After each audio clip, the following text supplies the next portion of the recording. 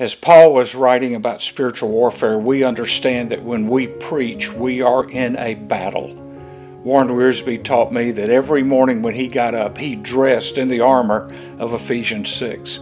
Sometimes we forget what follows the armor that we are to wear so that we can stand in our faith, stand for the gospel, stand to preach. This is how he follows it.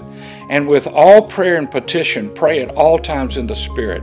And with this in view, be on the alert with all perseverance and petition for all the saints, that's for everybody, and pray on my behalf. Paul is begging the church at Ephesus to pray for him, that utterance may be given to me in the opening of my mouth to make known with boldness the mystery of the gospel, for which I am an ambassador in chains, that in proclaiming it I may speak boldly as I ought to speak. If we're going to be fervent in our praying, we need people to join with us. Jesus said, where 2 or 3 are gathered in my name, I'm in the midst of them. One of the things I do is I send an email out and ask people to pray for me.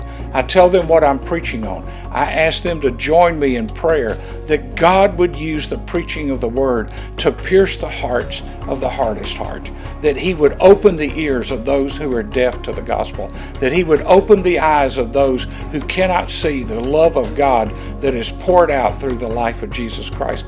Paul prayed.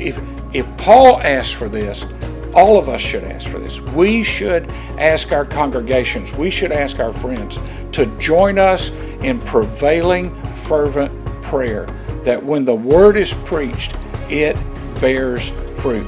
Paul says, I'm proclaiming the gospel of Jesus Christ. I'm asking you to partner with me in this proclamation. Paul, as great as he was, the great apostle who wrote most of the New Testament, knew that he needed the prayers of the saints. How foolish it would be if we stand up to preach on Sunday and just assume that people are praying for us. Ask them to pray, expect them to pray, and then watch what God does in a prayer environment. I promise you, prayer will make the Word of God come alive in the hearts of people that normally just let it go right over their head. Paul said, pray for me. Pray for your pastor. Pray for whoever stands in your pulpit on this Sunday.